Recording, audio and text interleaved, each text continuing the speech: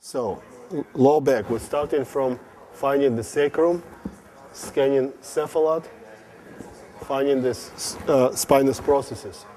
Sacrum, L5, L4, spinous process.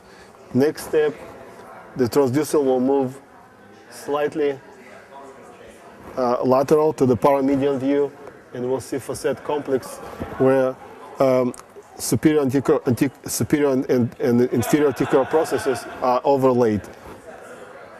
In this view, if we tilt the probe medially to the oblique view, we'll open up interthecal space, in the interlaminar space between those lamina and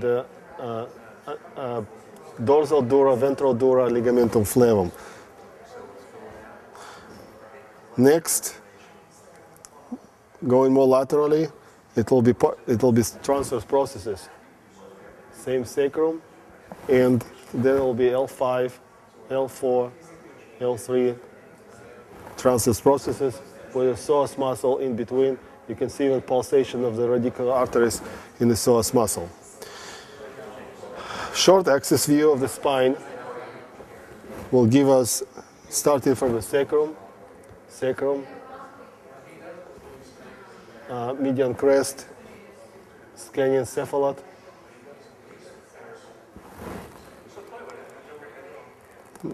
now we're coming to the L5S1 space.